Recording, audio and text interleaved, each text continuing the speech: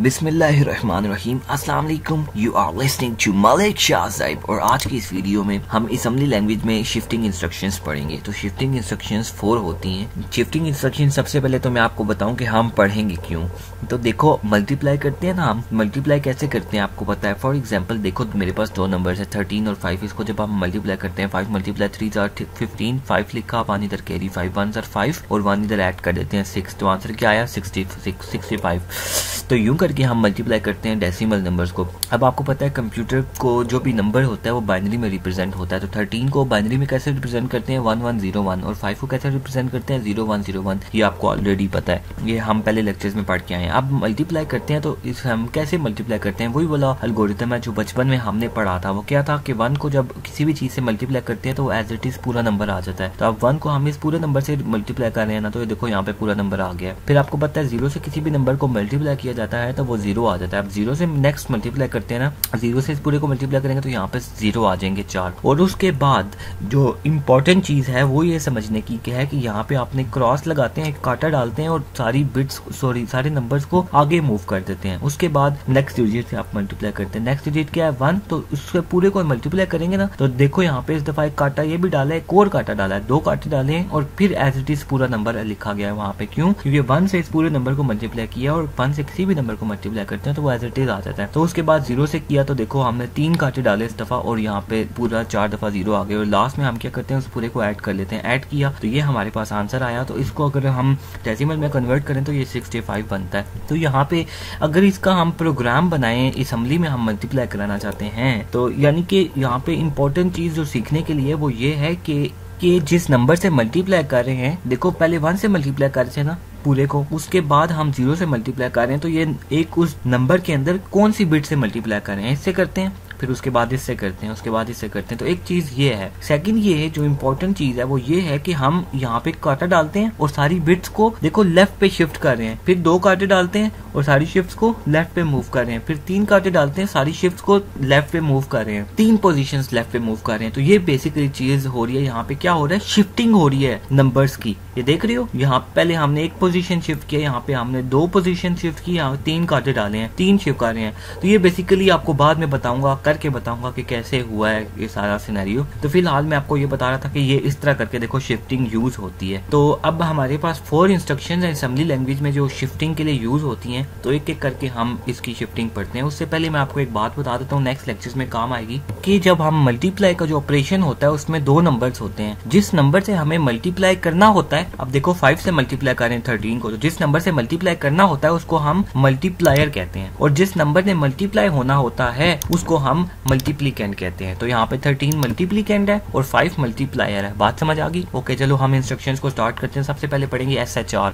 Okay, further आगे move करने से पहले एक छोटी सी बात आपको सिखाना चाहता हूँ कि आप अभी पढ़ोगे LSB और MSB। LSB का मतलब होता है राइट मोस्ट बिट और MSB का मतलब होता है लेफ्ट मोस्ट बिट। काइंडली ये याद कर लो। फॉर एग्जाम्पल अब देखो, सपोज करो ये हमारे पास एक नंबर है, तो मैंने आपको क्या बताया है, LSB क्या होती है, राइट मोस्ट बिट। तो इस नंबर की जो सबसे राइट बिट है वो कौन सी है, ये वाली 1 है। ठीक है, तो हम इस 1 को क्या कहेंगे, ये 1 क्या है, LS। और लेफ्ट मोस्ट बिट कौन सी होती है, लेफ्ट मोस्ट बिट MSB। तो लेफ्ट मोस्ट बिट ये वाली है ना, तो इसको हम कहेंगे MS। समझ आ गई? इसी तरह यहाँ पे आते हैं, राइट मोस्ट बिट ये कौन सी है, LSB, और लेफ्ट मोस्ट बिट ये कौन सी है, MS। बात समझ आ गई? तो अब मैं LSB और MSB यूज करूंगा, ये आपको पता होना चाहिए, इसको याद कर लो सबसे पहले नेक्स्ट लेक्चर देखने से पहले। तो चलिए अब हम SHR पहली इंस्ट्रक्शन पढ़ते हैं। SHR को कहते हैं शिफ्ट लॉजिकल राइट। इसको आप कह सकते हो शिफ्ट राइट भी कभी कभी हम कहते हैं। इस इंस्ट्रक्शन का मतलब ये होता है, मीन्स के सारी बिट को राइट पर शिफ्ट कर दो, इसका मतलब ये होता है। क्लियर? ये लिखा हुआ भी है,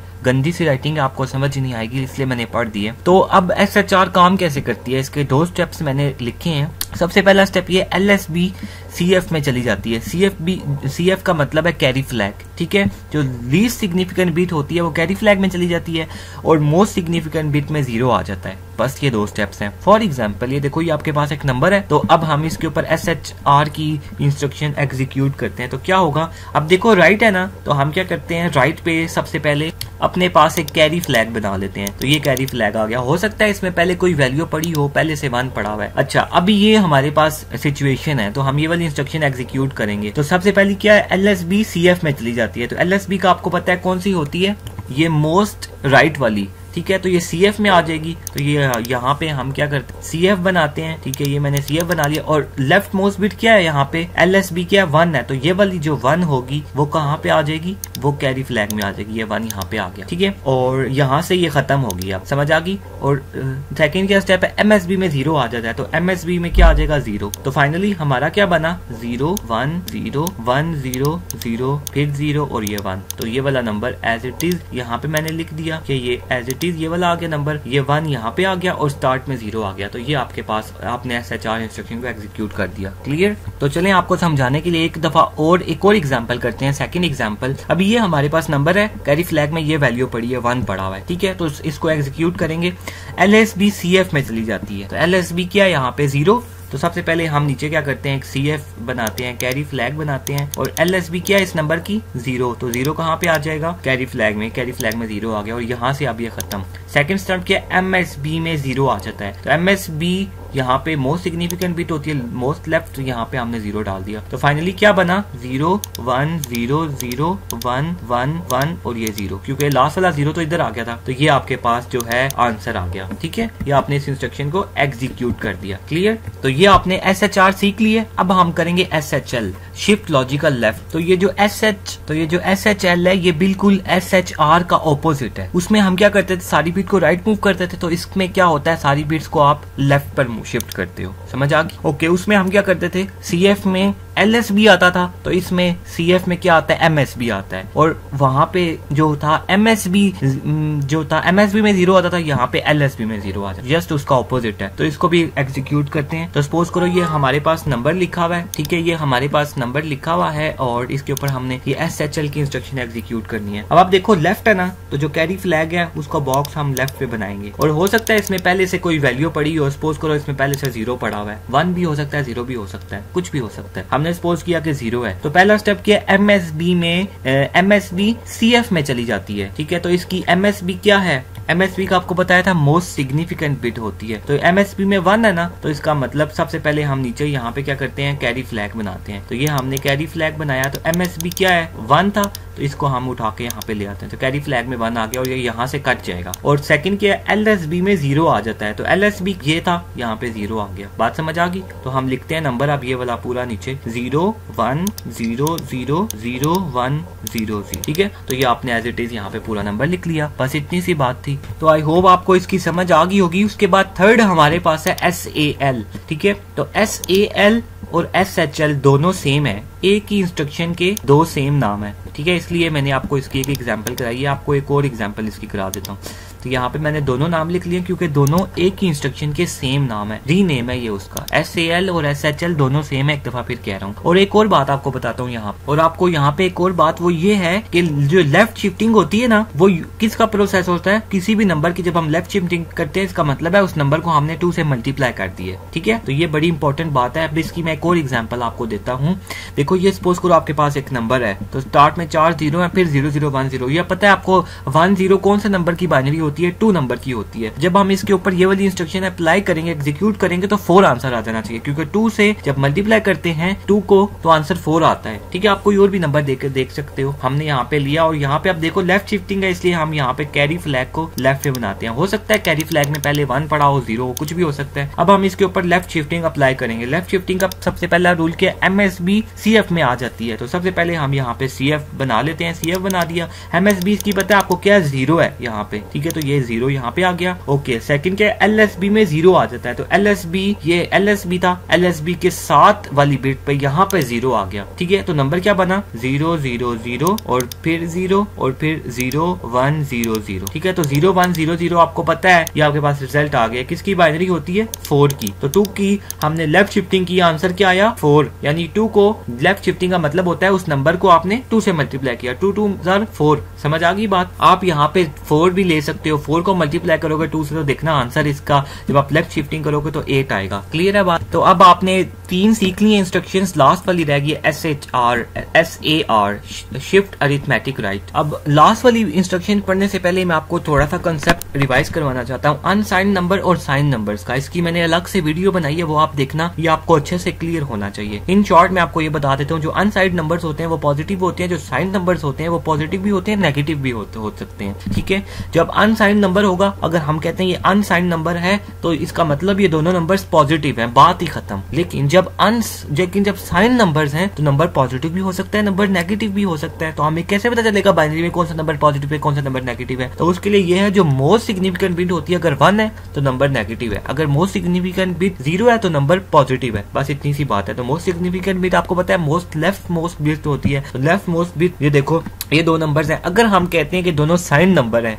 तो इसका मतलब है कि ये पॉजिटिव नंबर है। क्यों? क्योंकि लेफ्ट मोस्ट बिट जो MSB है वो 0 है और यहाँ पे जो MSB है वो 1 है, इसका मतलब ये नेगेटिव है। ठीक है, अगर हम ये कहते हैं कि ये नंबर जो है अनसाइंड है, इसका मतलब ये दोनों नंबर पॉजिटिव है। ठीक है, क्योंकि इसमें जो फर्स्ट वाली MSB होती है वो मैटर नहीं करती, और जो साइन नंबर में जो मोस्ट सिग्निफिकेंट बिट होती है इसको हम कहते हैं साइन बिट। ठीक है, साइन बिट हमें ये बताती है कि साइन का बताती है कि नंबर पॉजिटिव है या नेगेटिव है। ठीक है, और ये बाकी सारा मैग्नीट्यूड होता है। एनीवेज ये आप वीडियो देख सकते हो, साइन नंबर वाली लिंक डिस्क्रिप्शन में है। मैंने आपको जस्ट थोड़ा सा आइडिया दिया यहाँ पर, और ये बताने का मकसद ये है कि देखो ये हमारे पास नंबर है ना, हमने इसकी शिफ्टिंग करनी है। अगर हम शिफ्टिंग करते हुए यहाँ से 0 लिख दें इसकी जगह पर, ठीक है, और बाकी सारा नंबर आगे से वैसे का वैसा ही रहेगा, क्योंकि आपको पता है कि जब हम शिफ्टिंग करते हैं तो अगर 0 पहली वाली जो बिट है वो साइन को रिप्रेजेंट कर रही है। अभी ये -1 था ना, तो 1 किसको रिप्रेजेंट करता है? नेगेटिव नंबर को। तो नेगेटिव नंबर को रिप्रेजेंट कर रहा था। अगर मैं 1 की जगह 0 लिख देता हूँ तो मोस्ट सिग्निफिकेंट बिट में 0 आ गया, तो 0 का मतलब पॉजिटिव नंबर, तो नेगेटिव नंबर से पॉजिटिव नंबर हो गया, नंबर ही चेंज हो गया। ठीक है, अब यहाँ पे 0 था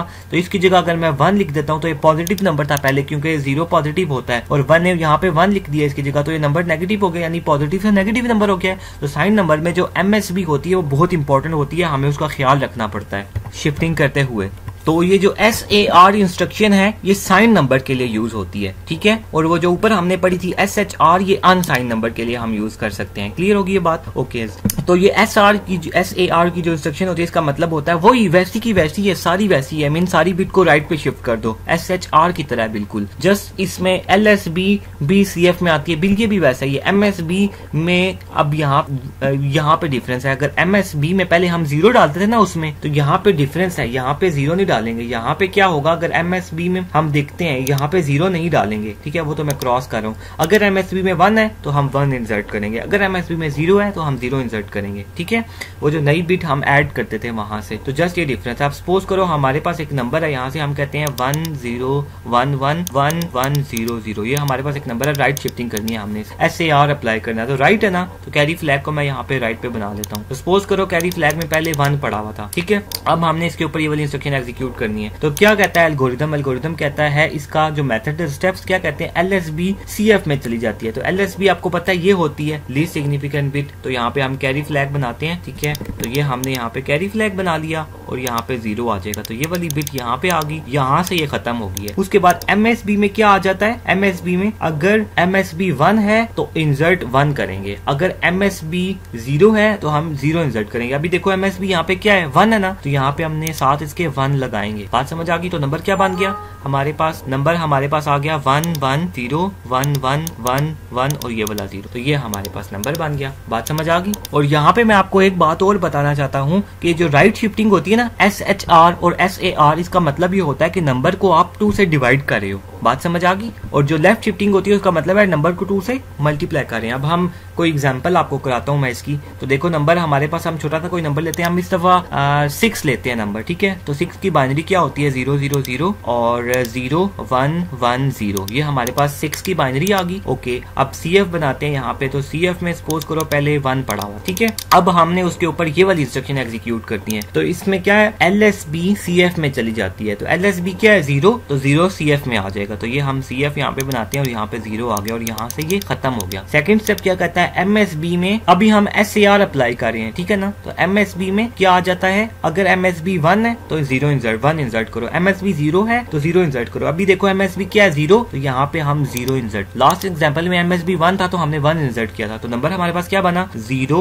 0 0 0। ठीक है, ये वाली 4 हो गए नंबर, उसके बाद ये वाली 4 बिट्स आएंगी। ठीक है, तो ये आ जाएगा 0 0 1 1। ठीक है, तो ये आपके पास नंबर आ गया। तो आप देखो 1 1 किसकी बाइनरी होती है, 0 1 1 आपको पता है 3 की होती है, स्टार्ट में हमारे पास 6 था नंबर, तो क्या आ गया 3। इसका क्या मतलब है, 6 को 2 पे डिवाइड करें तो 3 आंसर आता है। यानी कि जो राइट शिफ्टिंग होती है उसका क्या मतलब होता है, नंबर को हम 2 पे डिवाइड कर रहे हैं। बात समझ आ गई? तो इस वीडियो के लिए इतना ही, मिलेंगे फिर नेक्स्ट वीडियो में, कुछ एजुटेशंस के बारे में सीखेंगे। तो आपको ये बता दूं, ये जो शिफ्ट राइट है ये अनसाइन नंबर की शिफ्टिंग के लिए यूज होती है, और जो शिफ्ट SAR अरिथमेटिक राइट है ये साइन नंबर के लिए होती है। और साइन और अनसाइन की एक अलग से वीडियो बनाई जिसका लिंक डिस्क्रिप्शन में है, उसको अच्छे से करके सीखो, वो भी आपके काम आएगी। तो अपना ख्याल रखिएगा, और अगर आपको कुछ समझ नहीं आई तो कमेंट करके पूछ सकते हैं। और जाते जाते आपकी एक छोटी सी असाइनमेंट है, आपके पास ये 3 नंबर्स लिखे हुए हैं बाइनरी में, आपने इसके ऊपर पहले SHR अप्लाई करनी है तीनों के ऊपर, फिर SAR तीनों पे अप्लाई करनी है, और उसके बाद जो इंस्ट्रक्शंस आपको मैंने आज पढ़ाई हैं SHL और SAL एक ही होती हैं, तो ये आपने इसके ऊपर अप्लाई करनी है। और फिर कमेंट में आपने मैसेज करना है, कमेंट करना है कि क्या इसके आंसर आते हैं, ठीक है। और इनके आंसर जो होंगे वो मैं या तो फिर डिस्क्रिप्शन में दे दूंगा या लिंक दे दूंगा, जो ओपन करोगे तो आपको इसके करेक्ट आंसर्स मिल जाएंगे। अल्लाह हाफिज।